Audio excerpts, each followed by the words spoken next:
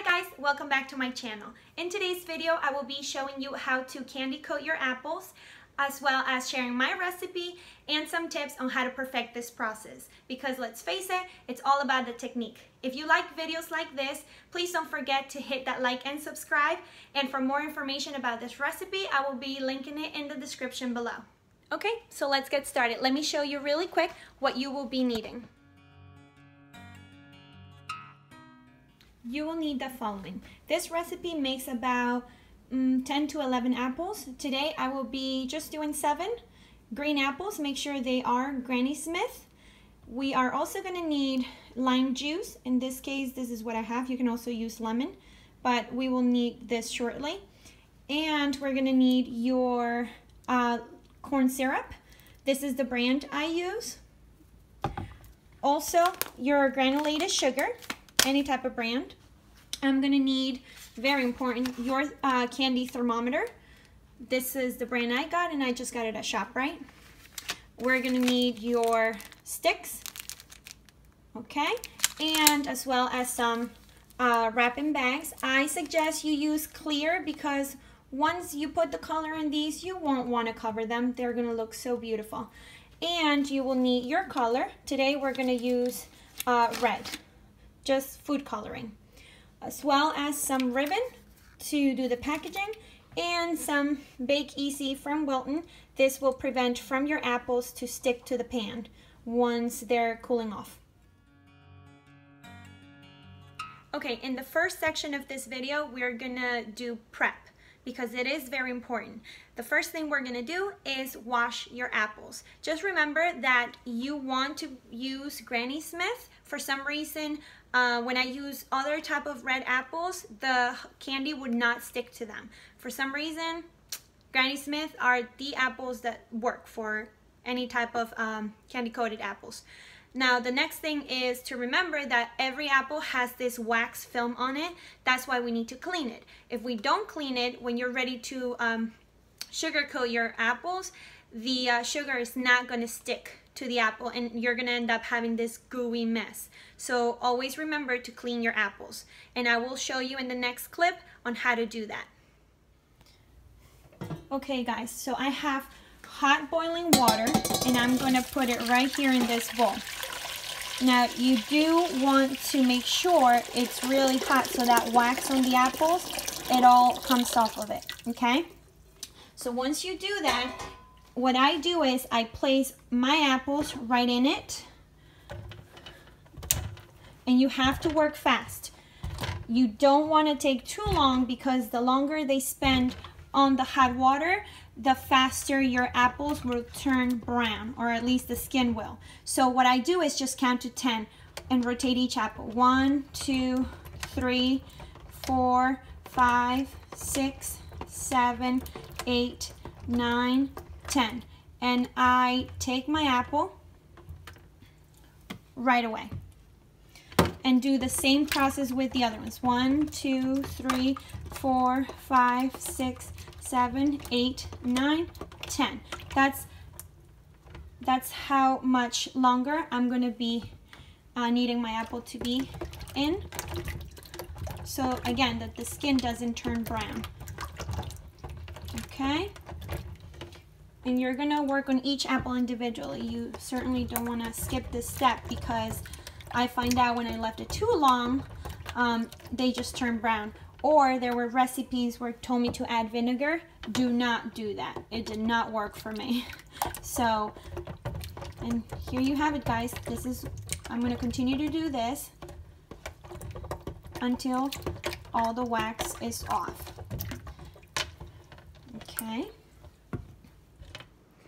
After you take your apples from the hot water, you're going to grab a paper towel and you're going to dry them and take the excess water. You also want to kind of polish them to just make sure that all the wax is off. And you're going to continue to do that until they're shiny but no wax. Okay, make sure that your apples also don't have any dents because you just don't want those spots.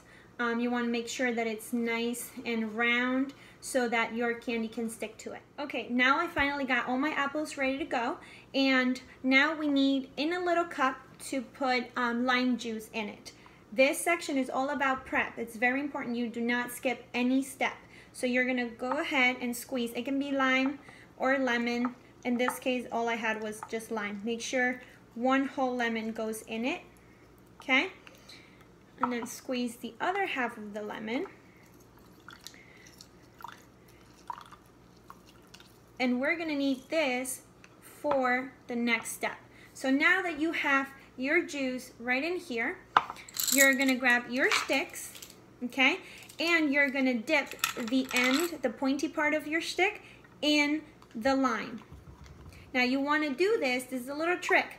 Think of it this way. When you cut an apple open and you leave it out for a whole day, they're gonna turn brown. They're gonna start to oxidate, right?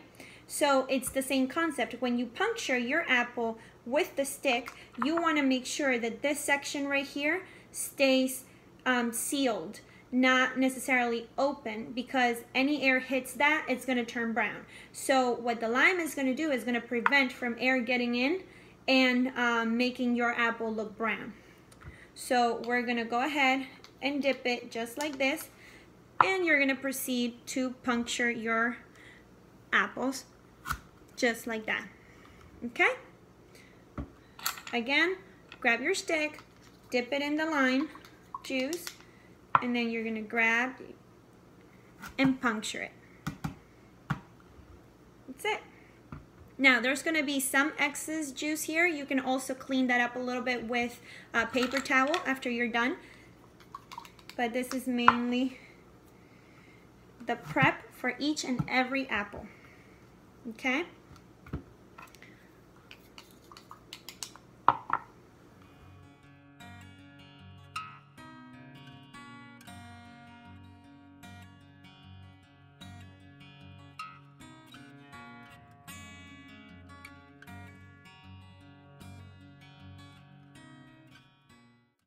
Now that you have all your apples good to go, what you're gonna do is use the Bake Easy nonstick spray, and you're gonna spray your baking sheets, okay?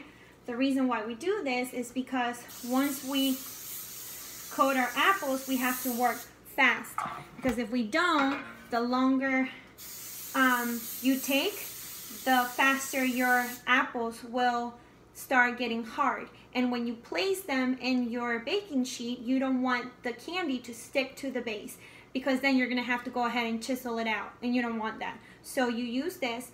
Some people prefer to use like parchment paper. I find it easier this because it's also easier to clean up. You just spray it and you are good to go.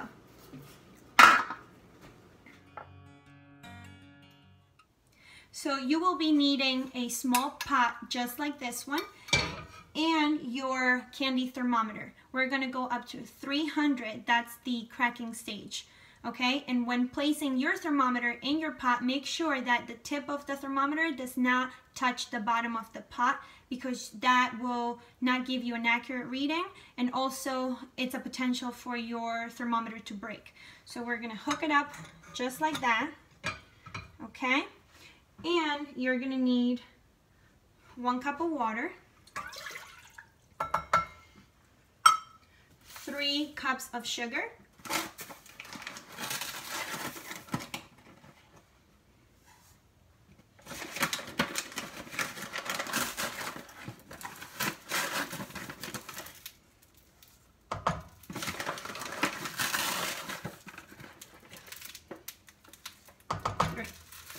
and you're gonna need a 1/2 cup of your corn syrup.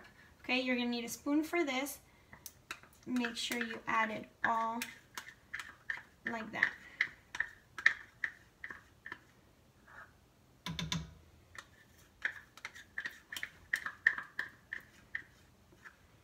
Now, some people decide to put the color right after all the liquids are boiling. I personally don't like to do that, only because, trust me when I tell you, this is gonna get really hard. So you wanna work fast, but you don't wanna burn yourself. And you essentially need to stir this. So what I'm gonna do is I'm gonna put a few drops of this depending how bright you want the color to be, you can add all of it if you want, but I will only do a few big drops, and that should do it, okay? So I'm gonna grab that spoon from the corn syrup, and I'm gonna start mixing the color with the sugar, the water, and the corn syrup.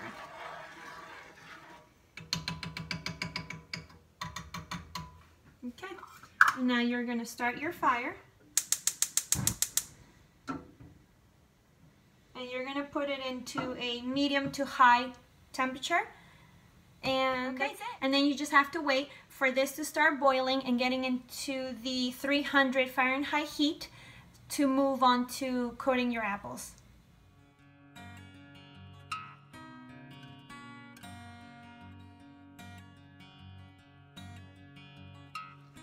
Hi guys. Okay, so it's almost done. It's up to 300 Fahrenheit, and now I'm going to shut the heat off. Just be very careful when taking your thermometer out because it will be hot. And you have to work fast. So what you're going to do is grab your apple, okay? And you're going to make the sugar as an incline and dip your apple right away. Rotating it, rotating it, rotating it. Okay, and what you're going to want to do is take the excess off. So what I do is I help myself and keep rotating with my other hand until there's no more excess. You're going to put it in your sheet and move fast. You don't want the candy to start getting hard and then you have to wait another few minutes for the candy to melt again. So rotate it again, take the excess out so the bubbles can be off, okay?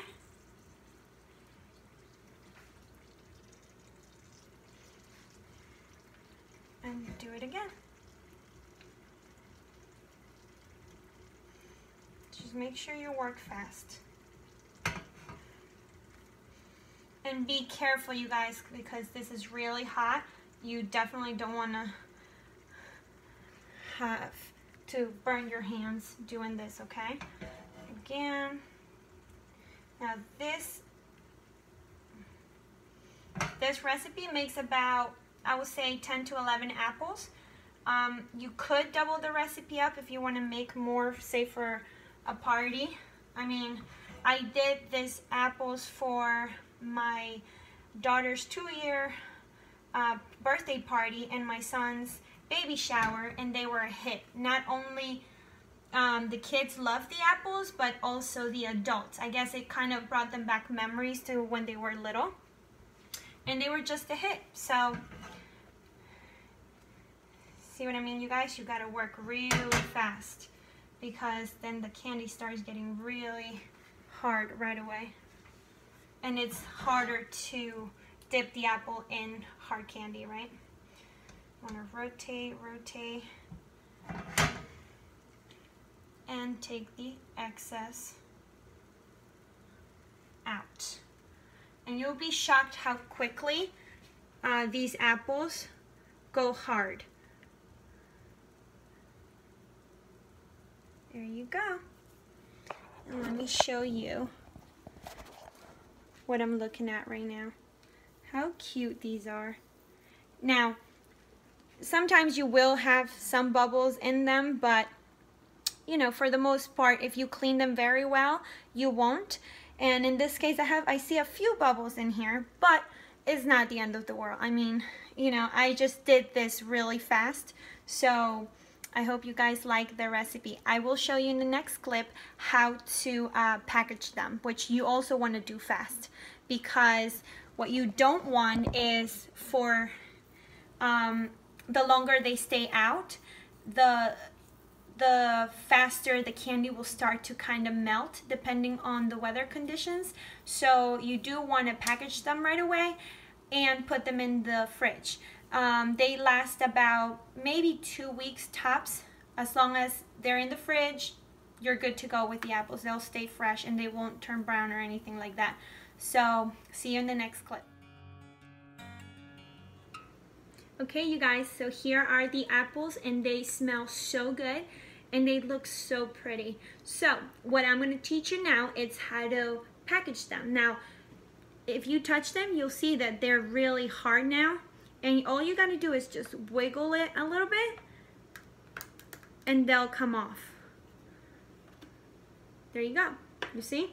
Now, of course, like I said, if you don't want too much excess at the bottom, you got to make sure that you roll and roll and roll your apples so to get that excess out, because once you place them on the sheet pan, they're gonna get this type of halo at the bottom. Some people like it, some people don't. Because I did it so fast today, I got extra excess, but I wanted to show you guys the technique to roll your apples into candy. So now they are on the warmer side, but you gotta work fast on packaging them yet, because you don't want the candy to start melting with the heat in general and start getting gooey. So I have these clear bags, they're just regular clear bags, and I'm gonna go ahead and put my apple right inside the bag. Okay, I'm gonna do a little twirl like this, and these little bags come with these type of wires. I'm gonna go ahead and close that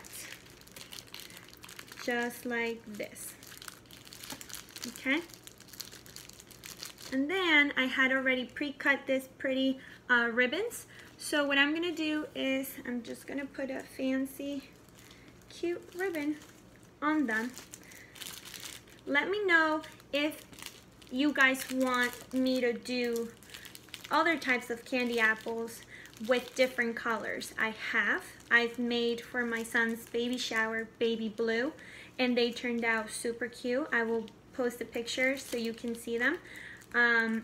But whatever the event, whatever the theme of your party is, you can use the ribbon to match with the party colors accordingly. But look at how cute these are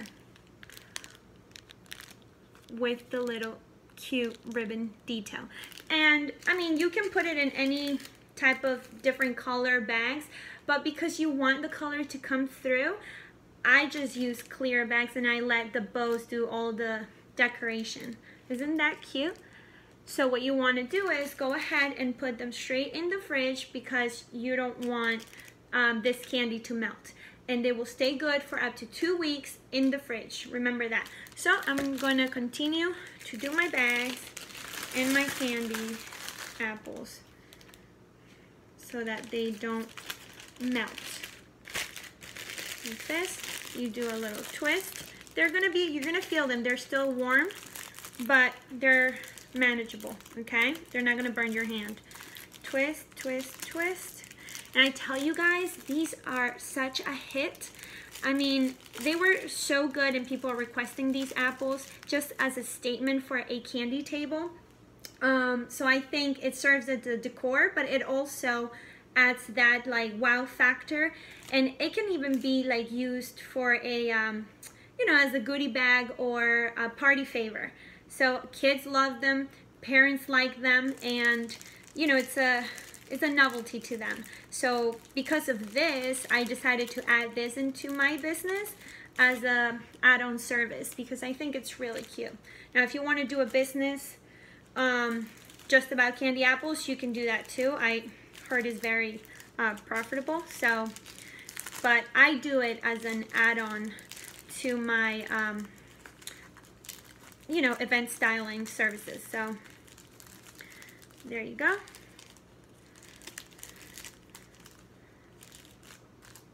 It's another one right there. Look at how cute these are turning out. So I'll continue to do this, and there you have it, guys. I hope you like this video. Follow me in my other media platforms. I have an Instagram if you want to check it out. It'll be in the link below. And I hope that this video showed you guys how to prep your apples, candy coat them, and package them. And if you like more videos like this, please don't forget to subscribe, comment, and like right below. and I can't wait to see you guys in the next video. Thanks for watching. Bye.